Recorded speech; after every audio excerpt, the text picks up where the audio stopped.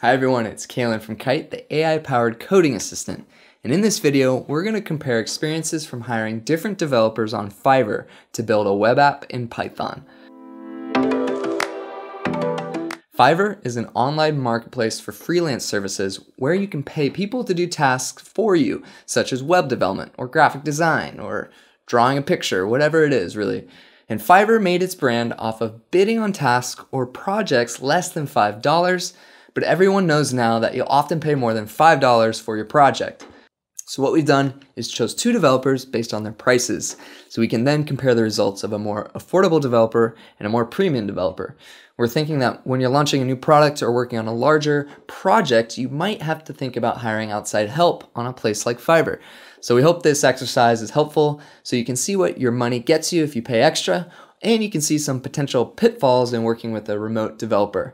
Well, let's get into it, and hopefully we'll be pleasantly surprised with the quality of their code.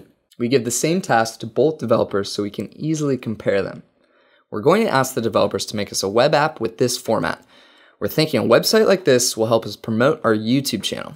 We're going to ask the developers to add a form where someone can input their name and email and have the website save the data and return a thank you message.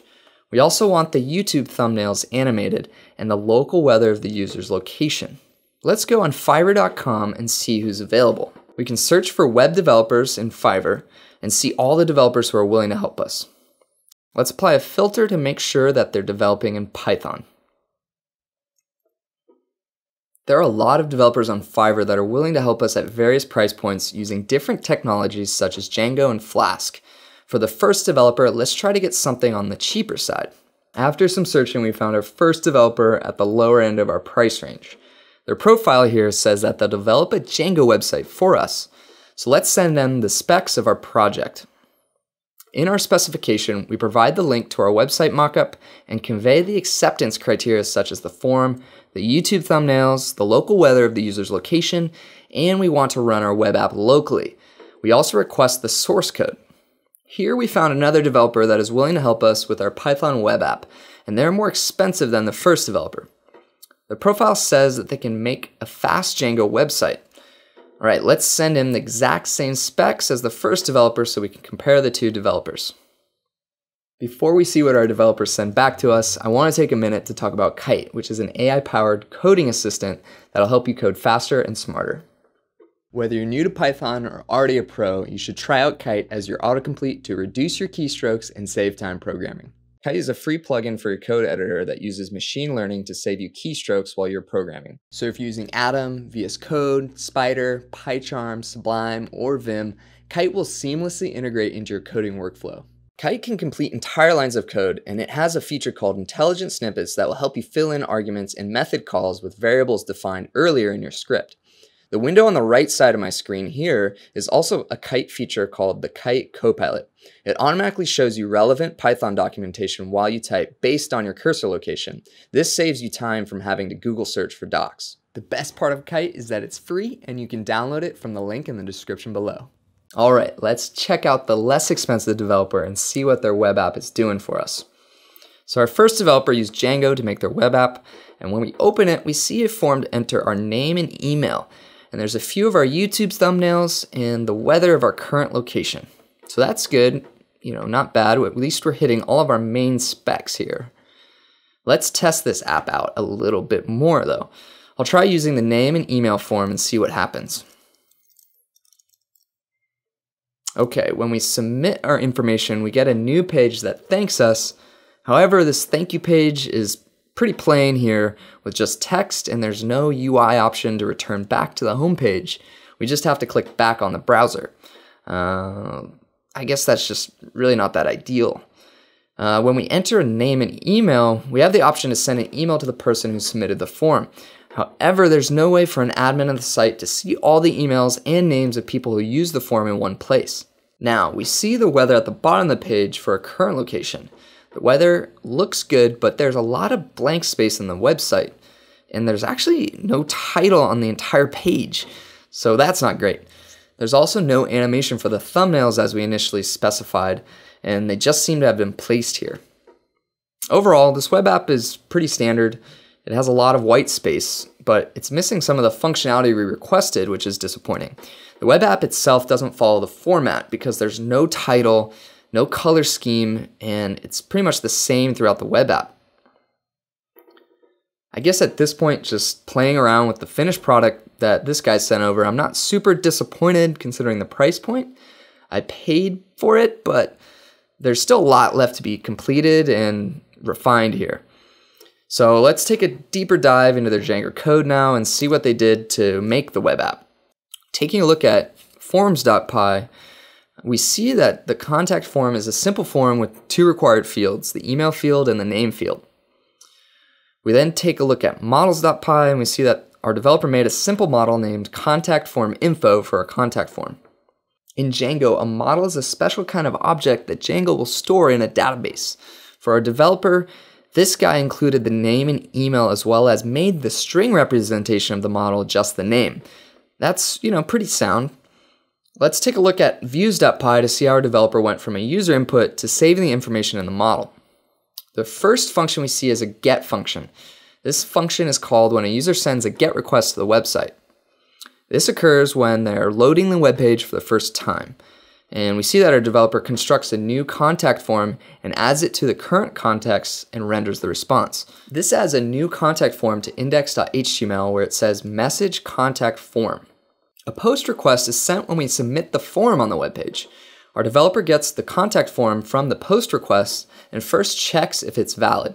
If it is, they extract the name and email from the fields that we outlined in forms.py, so that's good.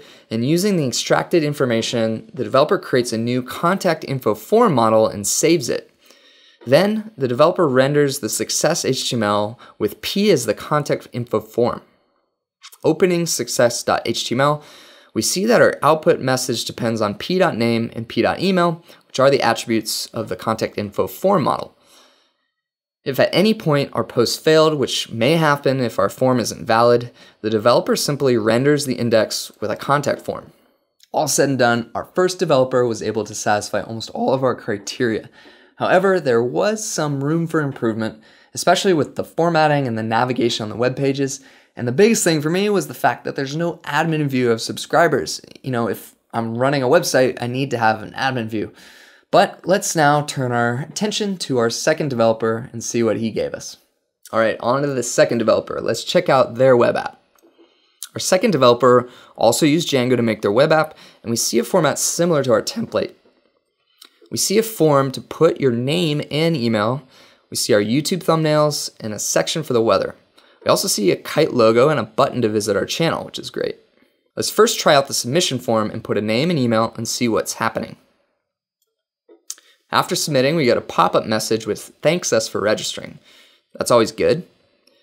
The second developer added an admin section in our website that allows us to see all of the users who submitted their names and emails to our website. This is really helpful. There's a subscribers section that saves all of the inputted names and emails. The next thing we see are the thumbnails properly formatted. We also see an animation for each of the images when we hover over the image, and we can click on the image to get the original YouTube video. At the bottom of the screen, we see the weather of our current location. The weather display looks nice and clean and is formatted well for different screen sizes. That's pretty good. And now let's take a look at our developer's code and see how they did. So similar to the first developer, in forms.py, we see a form with a name and email for a user to input. This form also has a placeholder as an attribute for the fields. Also, in models.py, we see a similar model to represent a subscriber that has the name and email of the visitor. This developer chose a different string representation of a subscriber, where they add the name to the email with an underscore in between. Let's check out views.py file and see how our developer interacted with the forms and models. We see two functions, homepage and submit. The homepage function is a simple function that renders the homepage.html. The submit function is one that takes in the data inputted from the form and renders a new screen. If the request method is a post, the developer gets the name and email from the form and uses that information to create a new subscribers object. Then the developer renders the homepage again, now with a success message and the username. Checking out homepage.html, we can see an if clause to check if there was a success message. And if it is, we we have a drop-down window that thanks the user. If the request was not a post, then developer just renders the homepage with a new form. All in all, our second developer was able to satisfy all of our criteria, including the admin list view of subscribers, and also went a bit above and beyond expectations with some of the UI elements. Even though this developer's rate was 6 times higher than our first developer, the improvement in outcome I think was worth it. Neither developer provided any test cases in their test.py file. When hiring a developer to make a web app, the tests that they create indicate the different edge cases that they considered and provide an outline for conditions under which our program will function as expected. We definitely recommend encouraging developers you work with to create these test cases. I hope you enjoyed this video of us going on Fiverr and asking 2 people to make us a Django web app. We'll see you in the next video, and make sure to download Kite so you can code faster and smarter.